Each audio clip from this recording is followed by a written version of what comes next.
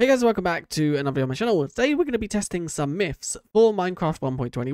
1.21 has now been released for about a week, so let's bust some myths for this update. So the first myth we are going to test is bogs. Bogs that can be sheared for mushrooms. And you get 2 random mushrooms every time. It can be 2 red, 2 brown, or 1 of each. So there are 2 myths we are going to test here. The first one is, can you shear the bog with a dispenser? So let's throw a pair of shears in a dispenser, and let's power this. And it can be done with a dispenser, so you can kind of make a bog farm that shears them for mushrooms before you kill them. I don't know if this is going to be an efficient farm because bogs are kind of rare inside of mangrove swamps, but I guess you could also do it in the trial chambers as well. And then the second myth that we're going to test is, does the mushrooms grow back? And they don't. They can only be sheared once per entity, and once the entity has been sheared, there is no way to get the mushrooms back without the use of commands. And for anyone wondering what that command is, I can quickly just show you. Let's shear the bogged so it is sheared.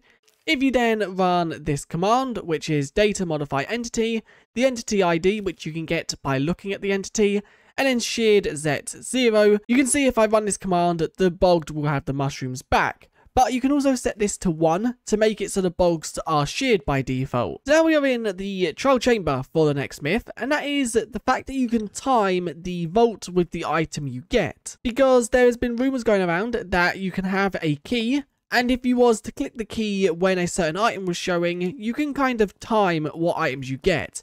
Now, the answer to this is it's false. You can't do it. But I'm testing this on Java Edition, and I don't know if it's true or not on Bedrock. The way the loot tables work for Java is it's randomly gotten, like any other loot tables, like a chest. Let me quickly just show you that it's random. So if I was to open this vault, I'm going to quickly just pick block it. We got a ominous arrows and then also more arrows. And if I was to open it again, you can see the loot is once again different. We got an axe that time, but the other 2 items were the same. Well, at least inside of Java Edition, the vault loot is random. Now, I'm not sure about Bedrock, as I have heard some rumors that Bedrock vaults can be timed. Now, the next myth is inside of the menu panorama, and that is because inside of this, there is a ladder missing inside of the corner. And the myth we're going to ask here is that a block missing inside of the game or just in the panorama? If we quickly just wait for the panorama, you can see it's only missing on one side. So if we now quickly just load into a world, you can see it's missing inside of the actual trial chamber as well.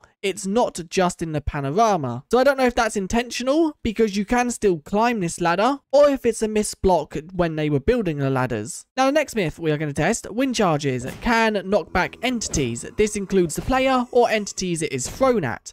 Well, can it knock back a warden? Because wardens have built-in knockback resistance. It won't knock the warden back as much as it would with any other entity, but it does still have some knockback effect on the warden. So the best way I could probably test this knockback on wardens is by putting a husk and a warden. I'm going to have to do it quickly before they attack each other.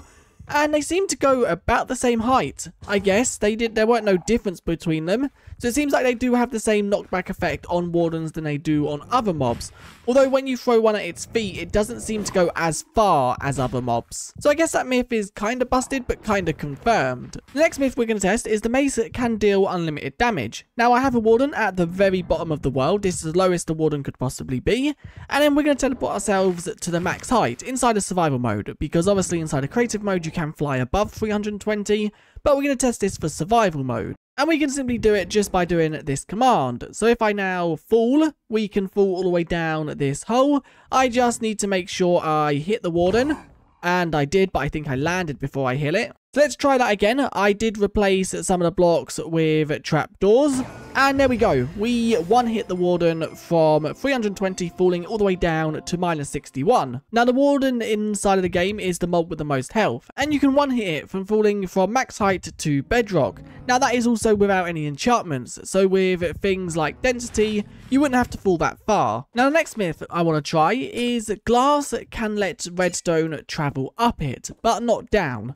And I want to test, do copper grates work the same? So you can see the redstone power is traveling all the way up here. If I was to put a copper bulb, you can see the copper bulb will be powered when I click this button. There we go. And it'll be unpowered again if I click it. Now, redstone cannot travel down. So if I was to do something like this, and then I was to power this, so let's just do that. you can see the redstone doesn't go downwards. So does copper grates work like this? Let's quickly just do something like the same setup. Let's place redstone on all the blocks.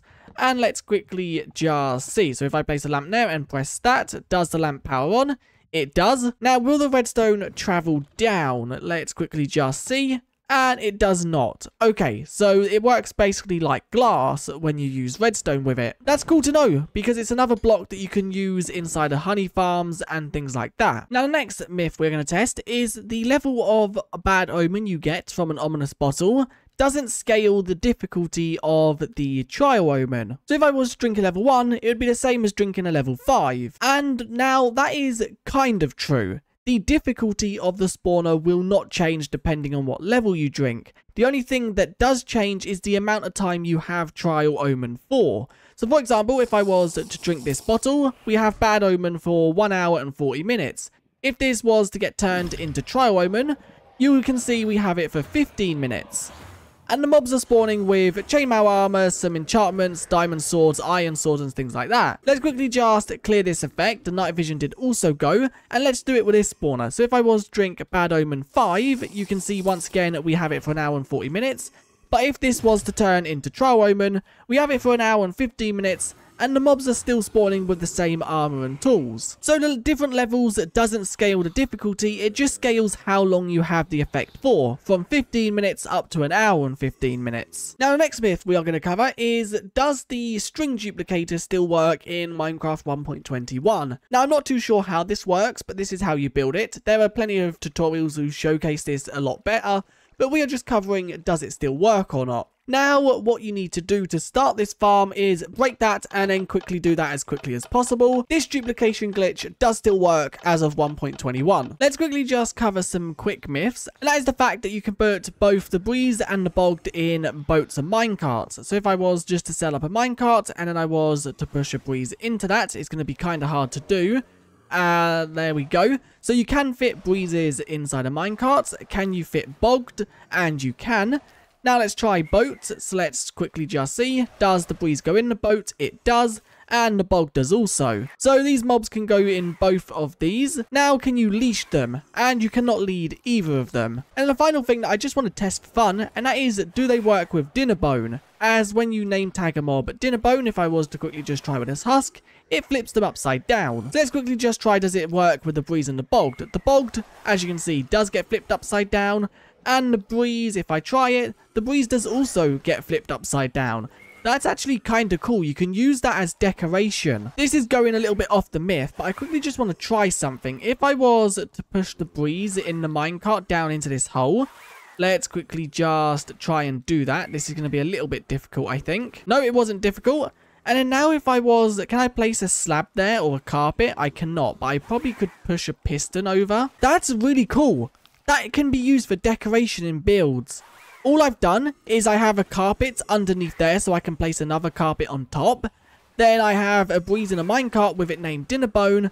And I just have all the blocks covered. So all you can see is the spinning parts and the wind. I'm getting really distracted here. It looks like the slab has some kind of effect to it. And the mob isn't dying because it's a slab. There's definitely so much this can be used for, and it's really cool to see that it does work. But anyway, that is all the myths I'm going to test, as I got very distracted with this final breeze thing. But anyway, if you did enjoy this video, do leave a like and subscribe. If you would like me to cover more myths for Minecraft 1.21, then do let me know in the comments, and maybe I'll make a part 2. And I guess I'll see you guys in the next one. Bye!